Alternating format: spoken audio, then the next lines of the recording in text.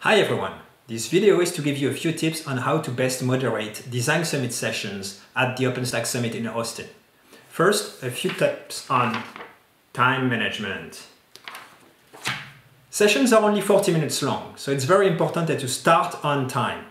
Just close the door and start your session. It's also very important that you end on time and free the room for the next session. So if you have a discussion in progress, just move to the hallway and continue the discussion there. Have someone track the time for you. With 5 minutes remaining, try to document conclusions and next actions.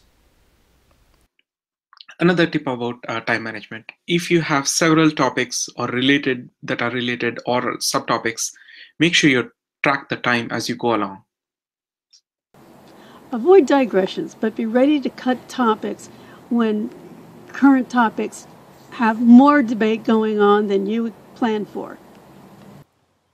So try to remember for time management purposes that not everyone can respond very quickly and may want a few moments to think. As an extrovert and someone who tends to impulsively jump in, I want to remind myself of that as well.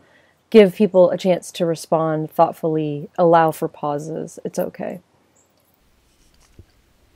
Document management, from stone tablets to Etherpad.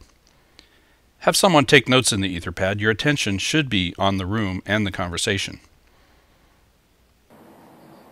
Have someone manage the projected Etherpad so that it stays with the topic instead of focusing on something that you finished long ago. Make sure decisions and action items are specifically noted in the Etherpad with names and contact information for those responsible for the action. You will forget 2 weeks later. Review it and write a summary as soon as possible after the session. Also for document management, try to publish the results in a summary email to one of the mailing lists where people who may not be able to make it to the summit could take a look, make sure they understand.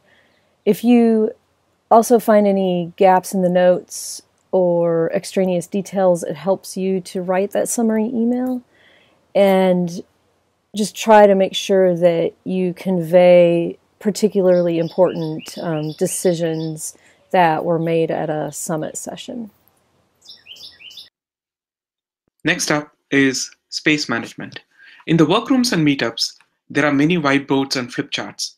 Make sure you use them to have an active and dynamic discussions.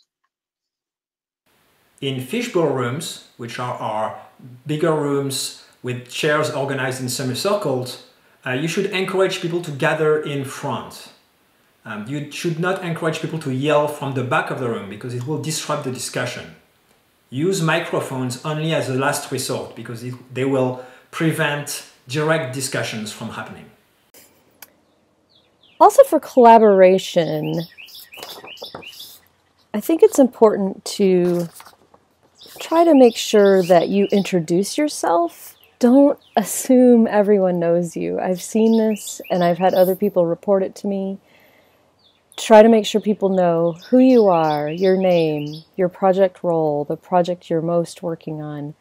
And don't make an assumption, otherwise it makes us all look like insiders, and I don't believe that's the case. You should not deliver prepared presentations. This is not a speaker to audience presentation. It's an open discussion. So just set the stage, explain the topic that will be discussed, and then just let the discussion happen.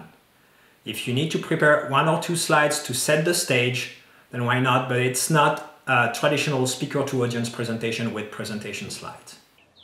And then also related to collaboration, real-time, in-person collaboration means that you need to make it safe for people to speak their minds and take turns.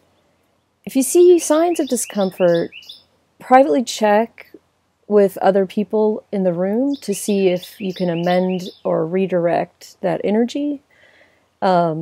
As an example, if you have someone who interrupts a lot, try to get help ahead of time who can check that behavior if you need assistance so you're not distracted by it so that you can continue the session.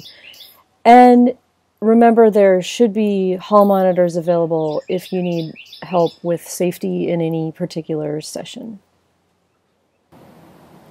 Follow up with the people who volunteered on action items a week to 2 weeks after the conference. This gives them time to recover, have returned from vacation, and caught up on their work. Another topic is focus. State the problem clearly before you start discussion of any potential solutions. Have the Etherpad ready ahead of the conference, filled out with your expected contents, what you'll be discussing, and advertise its availability for people to put comments on it, and also make sure that those people put their names with the comments. Hi, try to discuss items as much as possible before the summit, so that during the summit you can concentrate on items that need to be resolved in person rather than going through things that can be easily dealt with in a specification or a code review. Disaster recovery, or maybe some disaster planning so that you don't have to recover from it. Plan for the worst, expect the best, and enjoy the ride. Plan for Etherpad to be unresponsive. It has happened before. Have a backup method for taking notes with a copy of the Etherpad when you started. Actually, plan for all technology failures. Be ready to modify your session to accommodate whatever may happen. All right, that is all. Thank you for watching and see you in Austin.